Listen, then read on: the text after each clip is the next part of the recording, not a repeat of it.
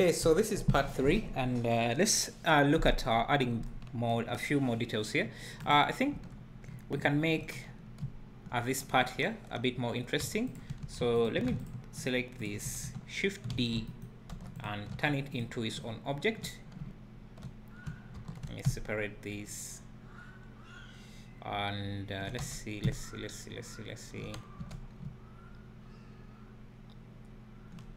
Let's first turn off the array for a second, and let's see. Let's reset the cursor at the pivot point, origin to 3D cursor, apply, and then let's see what we can do for this part here.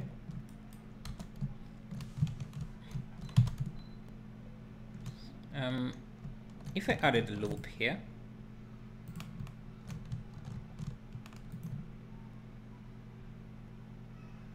and added a loop cut here, just need to push this in a bit. Also, you can select this portion here, delete that, and use the mirror modifier.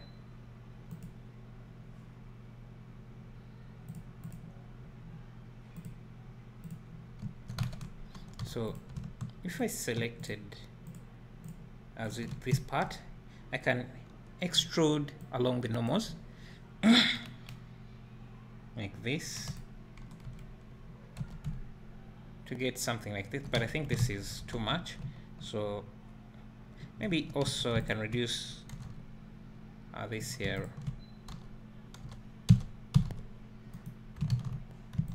I'm double tapping D to slide the edge, so extrude along normals, something like that, and need to remove these extra faces.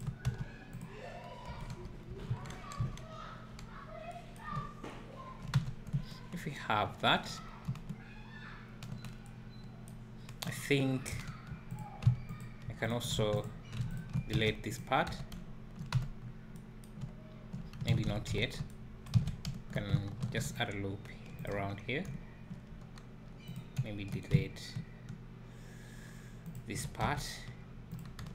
Select this edge, extrude that. Make sure that I have clipping turned on.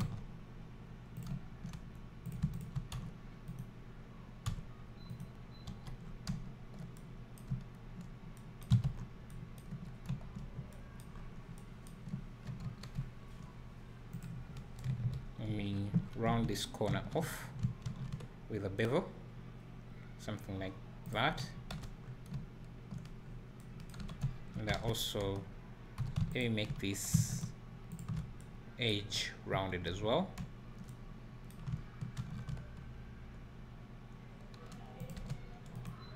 And smooth shading.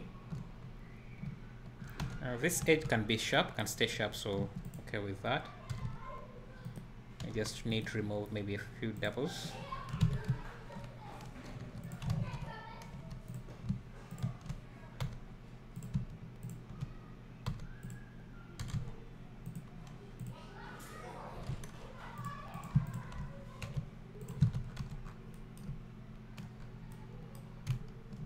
And then maybe we can add a screen around here to show, I don't know, the tunnel number or the collision number or something. So, but these portions here can be deleted. Now, if we unhide,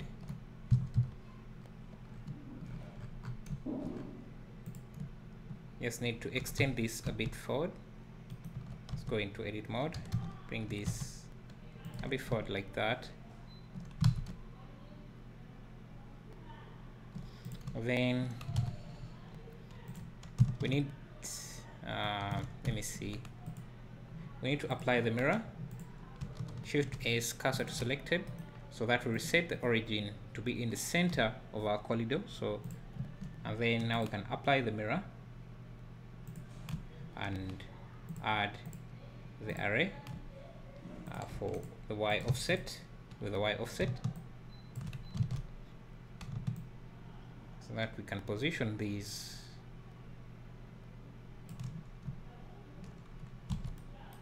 I don't know if let's first, I don't know if I like this inside part, because I'm thinking maybe this can be rubber. Let's increase the array count here.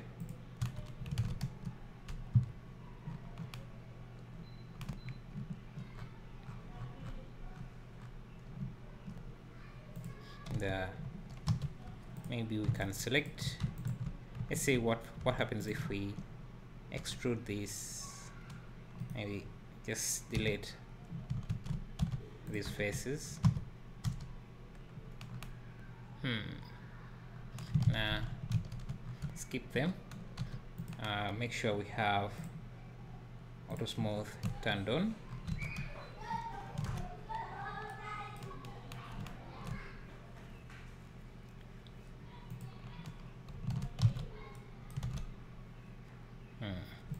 Let me see, let me try something here. If I separate this part, let me remove the array and the mirror, so we have something like this. Shift A, and also let me make sure that these endpoints are taken care of. Let me just join this.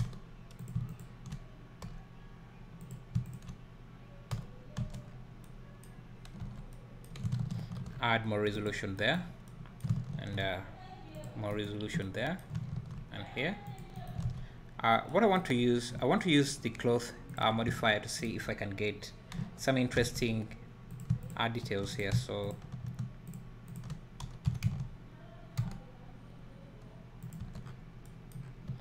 if we select the outer loop,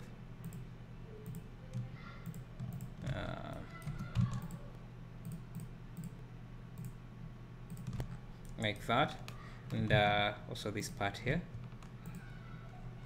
go to data and add a vertex group, assign that.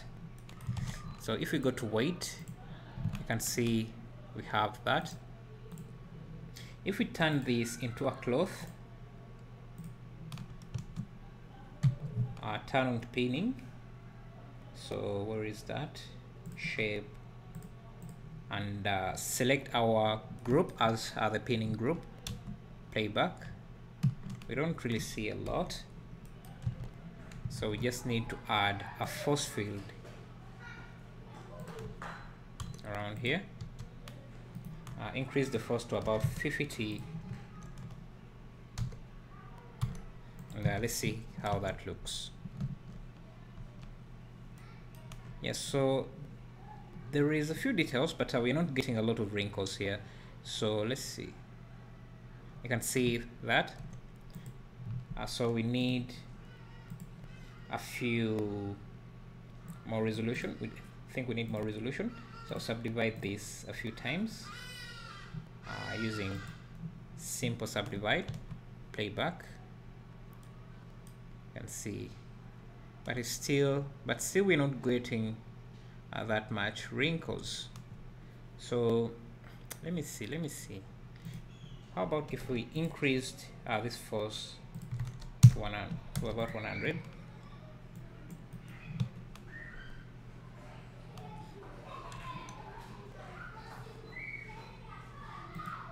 And then moved it around.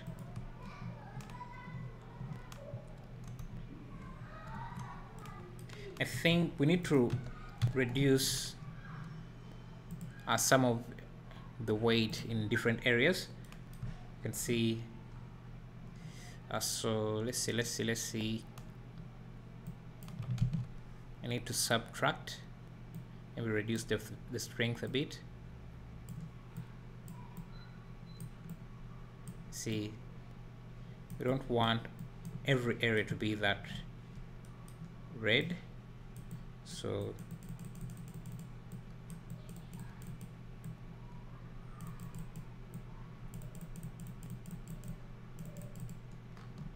And you want some spots to have some greenish area. So now let's see how this would look.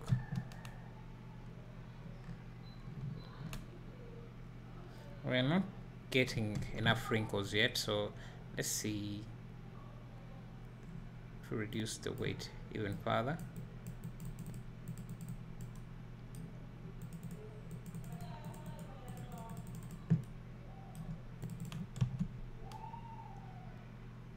Now we're getting some wrinkles, but this part here needs to be pinned, so let's increase the that part and that. Playback.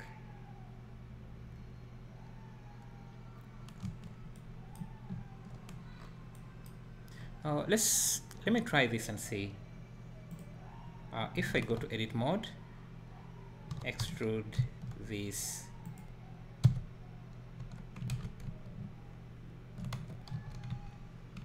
don't.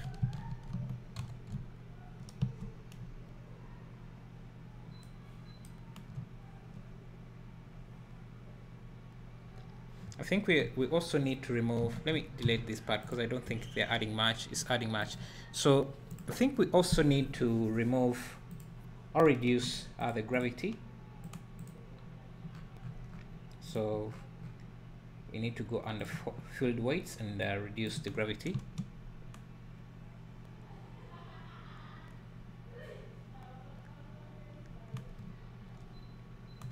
Maybe let me try doubling up the force and see. Let me duplicate this force down here and see if it will have any effect.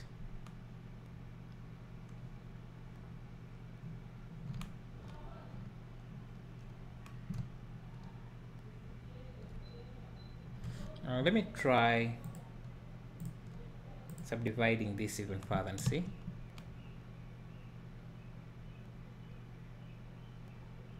Yeah, so we are getting better wrinkles now.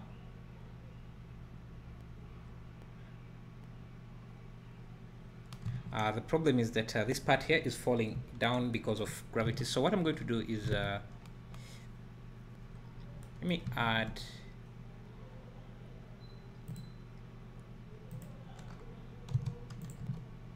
a square like this, rotate this, extrude this in like that, just to follow this shape, and add a loop cut and bevel it to make it smooth, so something like that. And I will animate this so at around here you can animate it to push everything a bit in like that. So maybe add a few loops here, scale these, and maybe push these in a bit, and round off this part by a bevel. And also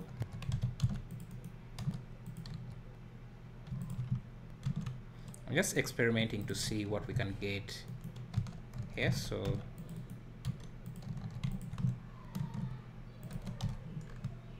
something like that. So let's play back this and see.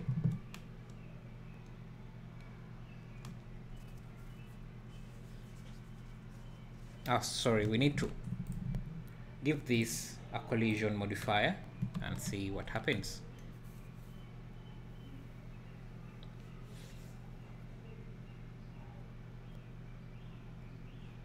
Okay, so it's coming in and everything looks great.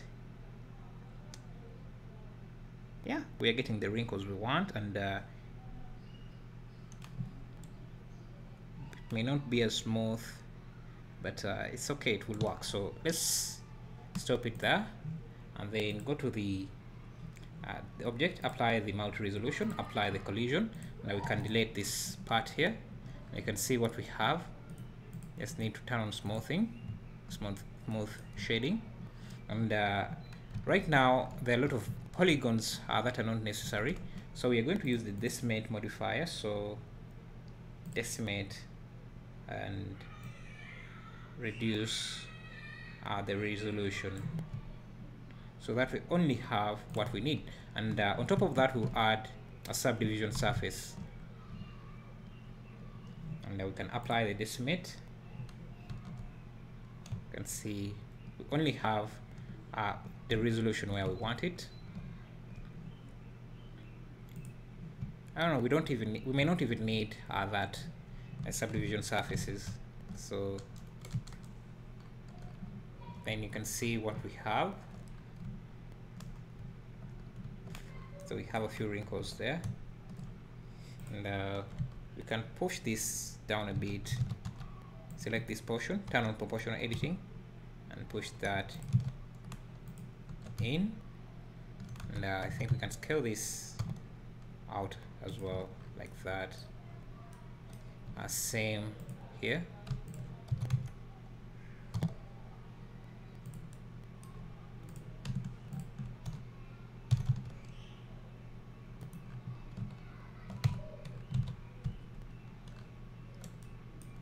And okay, let's see what's going on. You can add the array.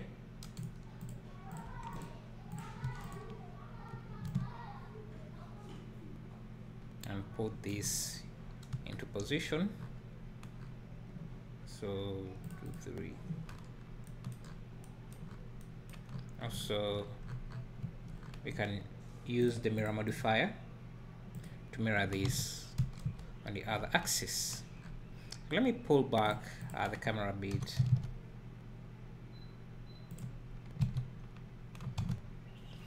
Let's go under shading,